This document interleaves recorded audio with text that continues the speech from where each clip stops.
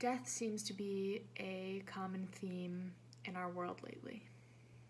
Technology is changing every single day. In fact, we really have no idea what tomorrow will hold. The one thing that we do know and that we can rely on is our education system. Safe texting and driving should be taught in our schools as a precautionary measure. In order to understand why texting and driving should be taught in schools, we need to truly understand why texting and driving is so dangerous, and we can educate our youth in order to help them remain safer on the roads. The Drug Abuse Resistance Education Program, which is also known as DARE, shows how after children go through their rigorous curriculum, they have a 32% to 44% reduction in marijuana, tobacco, and alcohol use, showing that their educational system brings insight to situations that may not be ideal. This also shows that our educational systems are making a difference. According to the CDC, 9% of all teens who died in motor vehicle crashes in 2018 were killed in crashes that involved distracted driving. The CDC also says that in 2019, 39% of high school students who drove in the past 30 days texted or emailed while they were driving on one of those days. Texting while driving is a huge issue, but because we have our education system at our fingertips, we really can educate our youth and enable them to make better decisions and to be safer on the road. Texting and driving is a problem that is not going to go away. It will continue to grow. In fact, with cell phones being so prevalent today and really a necessity in everyday life, a person will always have their device in their car with them. It's really quite rare that someone leaves their phone at home.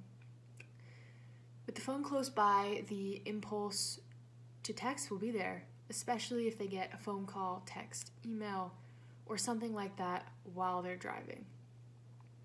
This issue has become so apparent that 48 out of 50 states have banned texting while driving, according to safedriveonline.org. Current approaches to stop texting and driving have failed. Even with authorities cracking down on distracted driving, their efforts to diminish it have ultimately been pretty unsuccessful. Texting and driving is a difficult crime to police. With people secluded in their own vehicles and out of the sight line of police officers, texting and driving comes down to the honor system, which a lot of people don't tend to follow when it comes to this issue.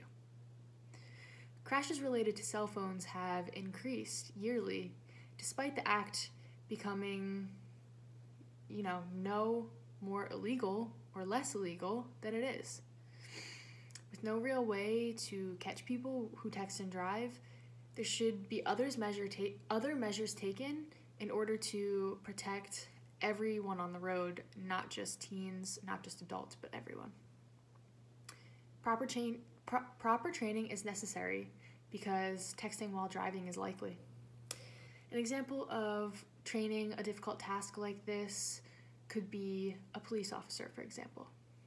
While they are driving or following someone to give them a ticket, or even on a chasing a bad guy, they are multitasking.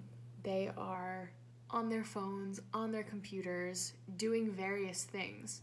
And the reason that they can do that safely is because they have been trained, they have been educated, and they know how to multitask correctly. Another great example of this is a NASCAR driver.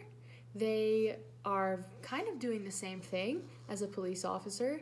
They are just driving at very high speeds and multitasking as well.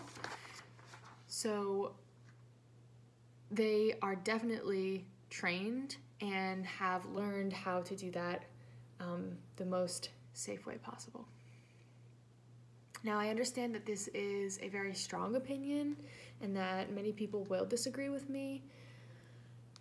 In fact, they might say that texting and driving is illegal and that it should just remain that way, and that texting and driving shouldn't happen under any circumstances.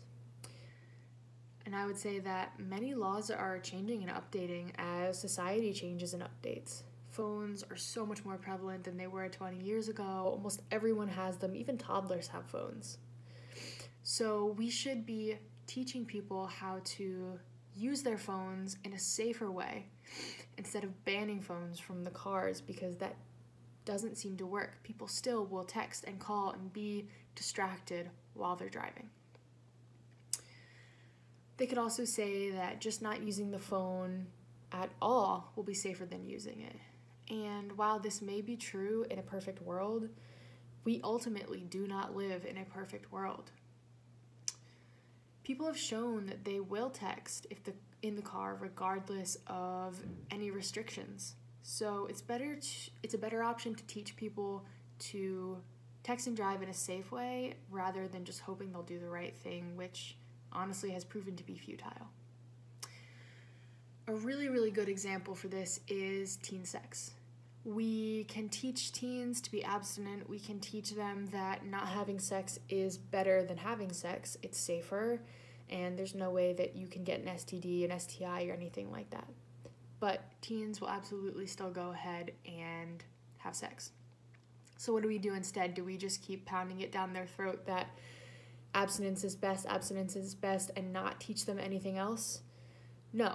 We go back and we teach them about how to be safe while they have sex. We teach them about condoms, we teach them about birth control, and we give them the tools to utilize should something like that arise, and also to protect themselves in the long run.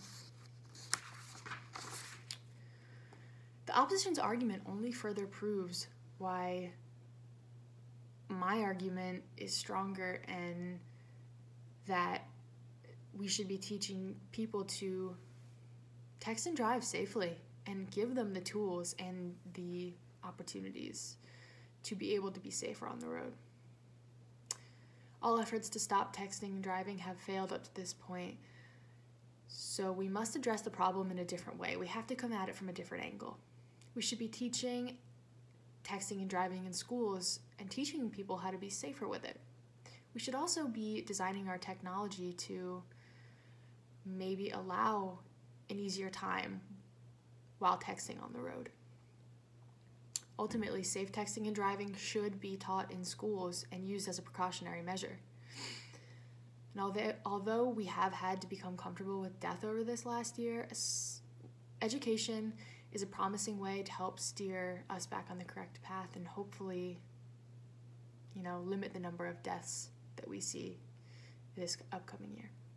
Thank you.